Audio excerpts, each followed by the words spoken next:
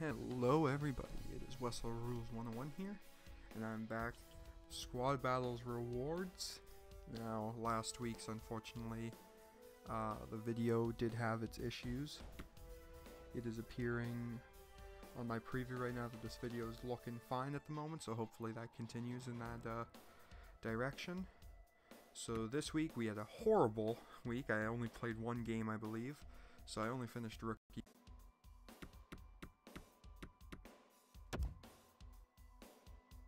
Technically be a Squad Battles Rewards video. The focus is really on the rest of it. So we get like 750 coins plus the jersey, and then the packs is where we're getting these. So we have two base packs from Squad Battles. We have a choice pack for an 86 overall Winternational that I had received at the end of the challenges, if you got 20 challenges done. I have a gold collectible. Not like that's really exciting, but I just figured I'd leave it. I got an untradeable prime pack that has 10 items. At least five of them are players, and at least 3 of those 5 players are gold, and at least 2 of the 5 players are going to be NHL players. Then I also have the Jumbo International Choice Pack for juniors, so that'd be 3 players, and I get to choose which one. And then if their national squad gets placement in the medals, I believe it'd be a +1 overall if they win bronze, +2 if they win silver, and +3 if they win gold. So here's to hoping I can maybe get Alexis Lafreniere and go for Canada getting the gold. So we'll start with the base packs since they are technically the least valuable packs here. We'll go with a reveal all, and we have nothing special. 400 coin bonus. And then some players for sets. So then we have another base pack. Just open the whole thing here. And again, just players for sets. So then we're going to move on to collectible since that's a guaranteed item. Get the guaranteed item out of the way. Untradeable gold collectible, send that to my collection. That'll be for later use. So I'm going to go with the choice 86 overall Winternational. So I get Louis Eriksson, Mikael Granlund, Marcel Goc, Ryan Kessler, and Marc-Edouard Vlasic. Okay, so I can choose to upgrade my defense, or I can go for a forward. So Louis, so let's see, left, left, left, right, left. Okay, so in terms of forwards, if I want a right-handed, it's got to be Kessler.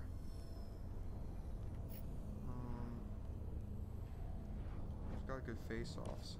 Actually, let's pull up their synergies, see. Okay, so Goc here has the best match in terms of synergies, but in the end, does that really matter that much? Like, I feel like either of these players could be a good one, but I feel just because, usually for me, I don't know why Granlund's considered better than most of them. See at the top how his dot's shiny and the rest aren't, even though they're all the same overall?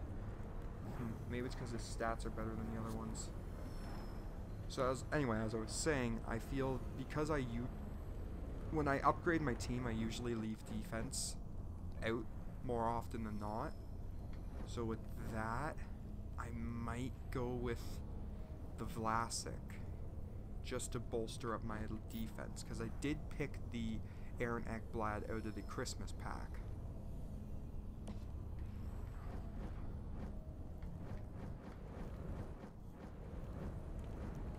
But one of these guys could help with penalty killing.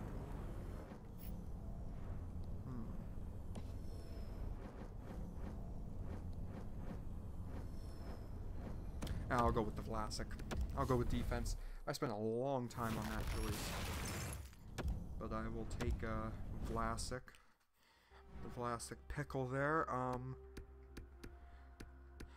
go prime pack next. starting off silver. There's our first gold. Okay, it is not looking good here. And I'm glad I didn't do that one. I'm glad I did not do that one as the last pack. That would have been very anticlimactic. Let's hope that this one is not. So, let's hope for one of the teams that are in the Final Four. Okay, so... Turo, I'm not even... Jensic? Not gonna get him. Dmitry Zavgorodny. Okay. Ugh. Vatelin Nussbaumer. Okay. Out of these three, obviously, I'd be the smartest decision to go for the Russian because he's the only one who can upgrade. Russia's going to be playing Sweden in the semifinals Saturday. This is recorded Friday night, technically Saturday morning since it's past midnight. So, even if Russia loses, they can still win bronze, which I feel they would have a good chance at. So, I'm liking my chances with this guy. Now, as a Canadian, I'm going to cheer for Canada to get the gold. But, for the sake of my Hut team, I'd like to see Russia get silver then. And speaking of my Hut team, we all know I usually do it, so let's show. Now, if you've seen the recent video where I got my Wayne Gretzky, and I also got a Nikita Kucherov, my Vron is now upgraded. So I could get rid of Malkin. Nefer presence. Actually, I think that Russian guy was up there, so.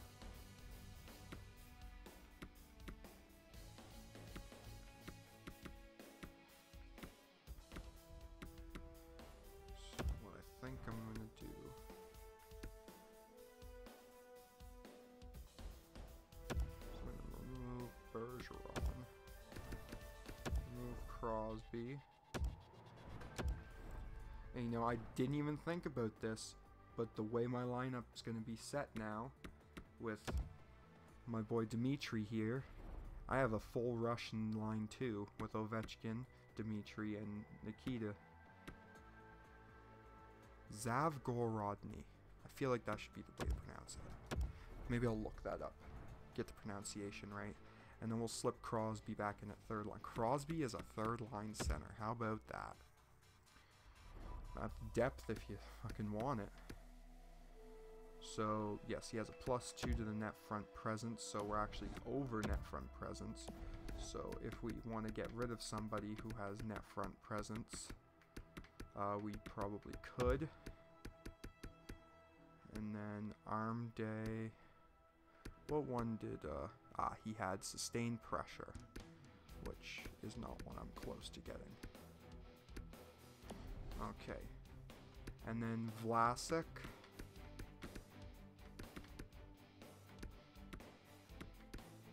I might put Vlasic in on the right side. My right hand side is not very strong, but actually I should double check. Net front presence, we can get rid of net front presence, and since Subban is higher overall, we'll get rid of. Sorry, had to cough. We'll get rid of Carlson here. And we will put Eduard Vlasic. And let's put him on the first line. And then we will move Victor Hedman down to the third line with Jacob Slavin. So Vlasic, Kuba, Slavin on the left, Ekblad, Subban, and Hedman on the right. So we have a lefty on the right for the third pairing, but I'm sure that won't end the world. Goaltenders are the same. So unfortunately didn't get the exact player I wanted out of the international choice, but I did get an 88, and I did get an 88 from one of the Final Four teams, so my chances of an upgrade are still very nice.